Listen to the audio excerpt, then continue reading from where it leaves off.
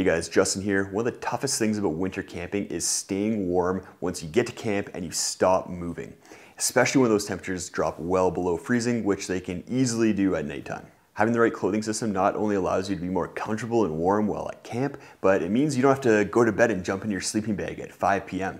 Today I'm going to share with you guys my winter camping sleep system that keeps me warm down to about minus 20 degrees Celsius or minus 4 degrees Fahrenheit. And as usual, I'm saving my favorite piece of gear for last, and probably one of the most unique pieces of gear that I'm going to talk about today. I wanted to film this video on the trail, but one of the things with winter camping is that by the time I get to camp and have everything set up, it's dark and I can't film anymore.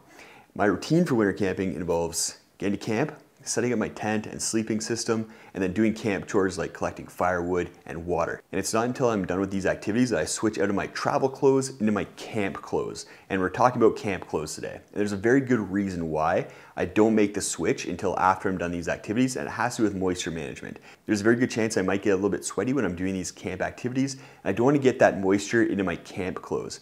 And while I am very choosy with the material that my camp clothes are made out of, they're not as quick drying as my travel clothes because they're making a couple more trade-offs in order to be warmer. So let's get right into the clothing that I use when winter camping, starting with my toque. So I bring a merino wool toque or beanie if you're in the US, and this could be a fleece beanie or any material really that's merino wool, polyester, or nylon. Those are the three materials that you'll mostly see in my camping clothing.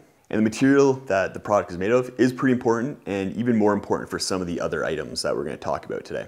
Next up, the insulation for my hands. I use the Mountain Equipment Co-op Surprise Gloves. So Mountain Equipment Co-op is basically the Canadian REI, and what a lot of people don't know is that they ship all over the world. So you can go check them out and they'll probably ship to your country. I'll post links to all the gear that I talk about today in the video description. If you're on your phone, just go click the little arrow next to the video title or click the show more button if you're on your computer in order to see all the links. There's a few things I really like about these gloves. First of all, they're quite packable, so they squish down really small. They use a synthetic insulation as well, so if they do get wet, they're still gonna insulate pretty well. And they're also water resistant. So I found quite a bit of troubles finding a pair of gloves that were lightweight, were water resistant, and were warm. But these ones were definitely the best ones out of all the ones I looked at, and they're pretty affordable to boot. I like gloves more than mitts because they offer a bit more dexterity when doing camp activities like cooking or taking down my tent. Underneath the Surprise Gloves, I use these Outdoor Research merino wool liner gloves. I like having a liner glove underneath those main gloves because I can take the Surprise Gloves off and then still have good amount of dexterity with these gloves while not exposing my bare skin to the elements. I also like these gloves because they have touch capability on the thumb and forefinger there, so if I'm laying in bed and reading or using my phone, I can still touch the phone and, like I said, not have my hands exposed to the cold air that's outside. I consider these a base layer, and all my base layers are merino wool, and we'll talk about why that is when we get into some of the other base layers here. Which is right now because we're talking about my upper body base layer, which is a merino wool shirt. I have here the Decathlon merino wool t-shirt. It'll vary whether I use a t-shirt or a long sleeve shirt depending on how cold the trip's gonna be. And I like merino wool as my base layer because even though it's not the fastest drying, it feels nicest against my skin and doesn't feel clammy when I'm sleeping. And I'll wear my merino wool base layers to bed, including my shirt, pants, and the gloves. And it's really important to be comfortable when you're sleeping. Above the shirt, I'll bring a fleece sweater. So this is a Decathlon full zip fleece sweater, so super affordable and quite warm. I like grid fleece when I'm hiking, but I like piled fleece for when I'm around camp because I find it's a bit warmer when you're static. And if it's very cold out, I'll sometimes bring a second fleece sweater to wear underneath this one.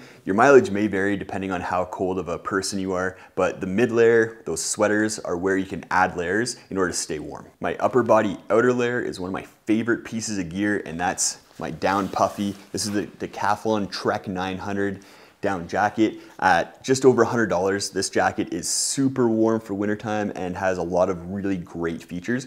I've done a fuller review of this jacket and I'll post that as well in the video description so you can go check that out. Down provides one of the best warmth to weight ratios out of any product out there, and that's why it's usually the primary piece of insulation for winter camping. Moving on down, you probably guessed it, on my legs as my base layer, I wear a pair of merino wool long johns. These are from Costco, but you can also pick up a really good affordable pair from Decathlon. And we already talked about why merino wool is one of my favorite pieces of material for my base layer. Then the trend continues over top of the merino wool pants.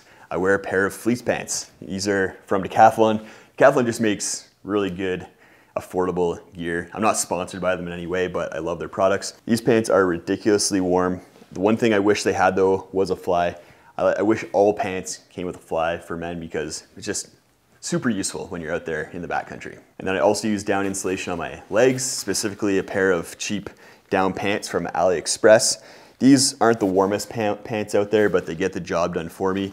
A wish list piece of gear for me is the down pants made by North Face, the Summit L3, I think.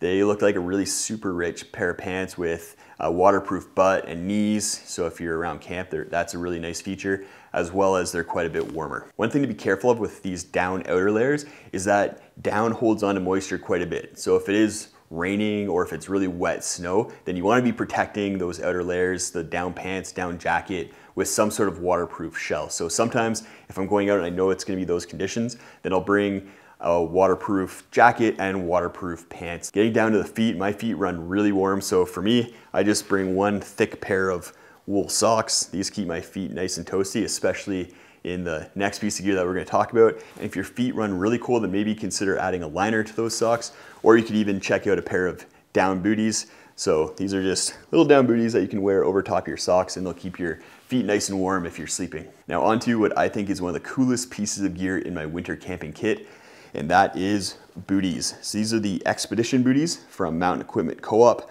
They are made with synthetic insulation. They have a water resistant shell, and then also have a nice sole for walking around camp. But the coolest thing that I like about these boots is this gator cuff that comes up. So I've never seen this on any other kind of mainstream bootie, but when you're in really deep snow and at winter camp, you can pull this cuff up over your pants and it protects your pants from the snow, and then it cinches at the top so that you don't get snow getting into your boots. This feature is super awesome. If you go camping in places with deep snow, then definitely consider getting this. Makes it a bit more of an expensive product, but these booties really warm, really comfortable, and just an all-around awesome product to have if you're out there at camp in wintertime. If you guys are interested in the 7 essential tips that I think everyone should know for winter camping, I'll post a link to that video right up there.